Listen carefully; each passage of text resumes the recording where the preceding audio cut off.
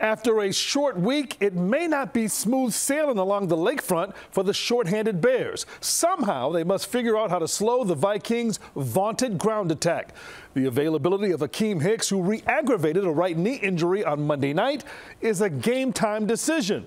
Dalvin Cook, the NFL's leading rusher through the first 3 games, will be licking his chops if the Bears' best run stopper is on the sidelines. The D-line depth is already under duress, with Bilal Nichols still out with a broken hand. Kirk Cousins kissing Soldier Field will be key. Khalil Mack, Leonard Floyd, and Danny Trevathan must keep the pressure on Cousins, either by bringing him to the turf with a sack or forcing him into bad decisions like Eddie Jackson's game-saving pick 6 against Minnesota last November. The Bears defense is back to its ball-hawking form with 6 takeaways in back-to-back road victories.